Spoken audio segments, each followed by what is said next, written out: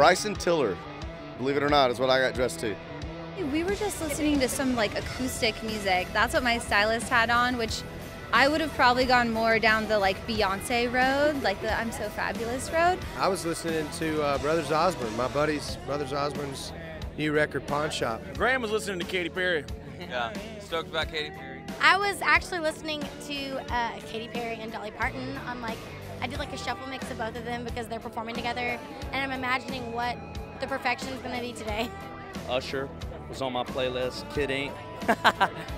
Justin Timberlake. I think I was listening to a little Katy Perry, little Dolly Parton. I had, getting ready for the big moment tonight. The 1975s I was listening to, yeah, and the Food Network of all things.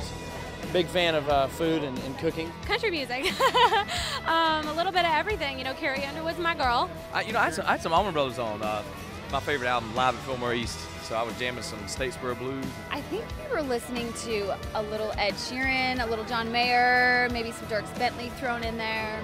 I was in complete silence all afternoon. The channel in the hotel room that just plays the same loop over and over again, yeah, welcome to the hotel. Yes, yeah. So it was probably going through all the shows that are in town, so it's a little bit of everything. I was listening to slot machines. The sound of the casino.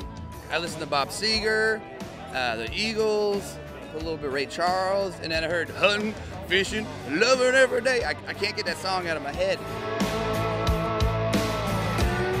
For more of your favorite country artists, head over to Music Choice On Demand and select country.